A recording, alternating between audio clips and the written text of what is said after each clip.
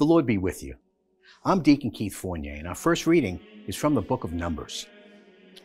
They left Mount Hor by the road to the Sea of Suph to skirt round Edom. On the way, the people lost patience. They spoke against God and against Moses. "Why did you bring us out of Egypt to die in the desert? For there is neither food nor water here. We're sick of this meager diet." At this, God sent fiery serpents among the people. Their bite brought death to many in Israel.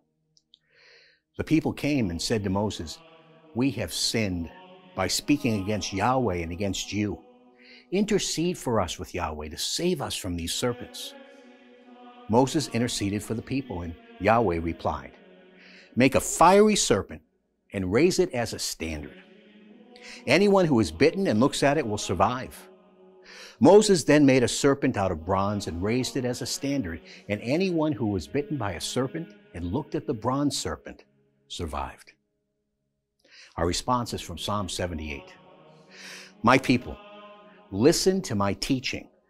Pay attention to what I say. I will speak to you in poetry, unfold the mysteries of the past." Whenever he slaughtered them, they began to seek him. They turned back and looked eagerly for him, recalling that God was their rock, God the Most High, their Redeemer. They tried to hoodwink him with their mouths. Their tongues were deceitful towards him. Their hearts were not loyal to him. They were not faithful to his covenant. But in his compassion, he forgave their guilt instead of killing them, time and again repressing his anger instead of rousing his full wrath. A reading from the letter of the Apostle Paul to the Philippians. "Who being in the form of God did not count equality with God something to be grasped, but he emptied himself, taking the form of a slave, becoming as human beings are, and being in every way like a human being, he was humbler yet, even to accepting death, death on a cross.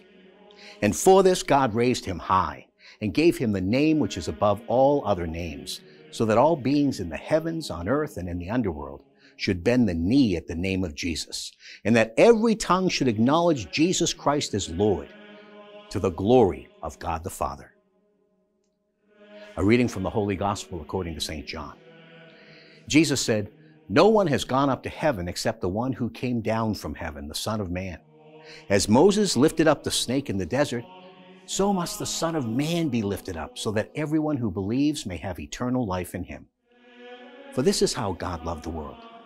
He gave his only Son, so that everyone who believes in him may not perish, but may have eternal life.